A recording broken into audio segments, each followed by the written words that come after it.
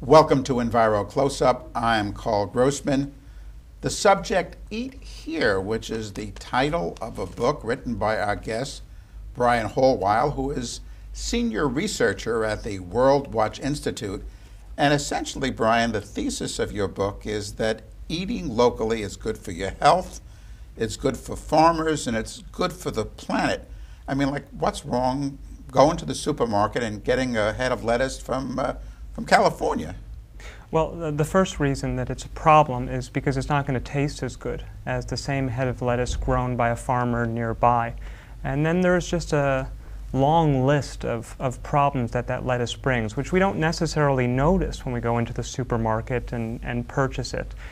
For instance, a head of lettuce being shipped from California to New York City, about 3,000 miles, consumes about 50 times as much energy, fossil fuels, in shipping as it provides in calories when you actually eat it. And by the time that lettuce gets shipped over to London, England, and a lot of California lettuce gets shipped by refrigerated plane to London, England, the energy bill is even higher.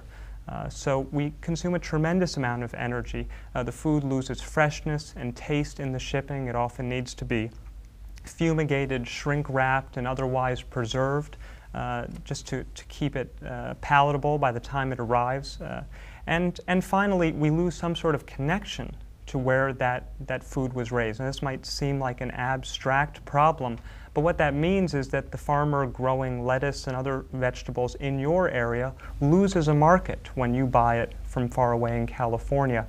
And ultimately, you have less control over that food because it's traveling thousands and thousands of miles. So eating local is really the most inspiring and encouraging change in the American diet today, because finally it gives Americans some reason to be curious about how their food is raised. You and your wife, Sarah, I mean, you were actually the leaders in establishing the farmers market in Sag Harbor. Just for tips for viewers who might want to establish a farmers market in their town, village, or city, how'd you do it? The first step was speaking to farmers. I was doing some food writing for a local paper. As a result, I met most of the farmers in the area and a lot of fishermen as well. I'd spoken to a lot of bakers, I'd spoken to some cheese makers, some wineries, and because my wife and I were interested in having a farmers market in this area when we lived in New York City and Washington, D.C., we loved patronizing the farmers markets. We simply felt the idea out with people. I asked the farmers I met, would you be interested in selling at a farmers market? And you'd be surprised how many people were interested, but didn't necessarily have the time or a person to spare to deliver food to the farmers market. Farmers are busy people. Growing food is a full-time job. Then getting to a market and selling the food is another job in itself.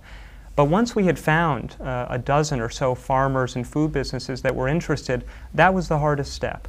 Because then when we went to the village of Sag Harbor and proposed this, there was virtually no opposition. Ironically, there was a bit of opposition from the local supermarket, who I think was and that does happen in areas where food businesses feel threatened by a farmer's market.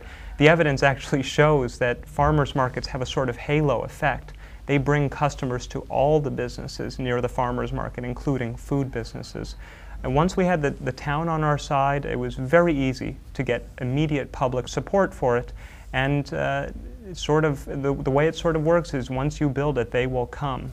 With fairly minimal advertising and press for the launch of the farmers market, we had a superb turnout, and attendance has just grown every week since. You're a senior researcher at the Worldwatch Institute. What's the Worldwatch Institute, and what does a senior researcher do at the Worldwatch Institute?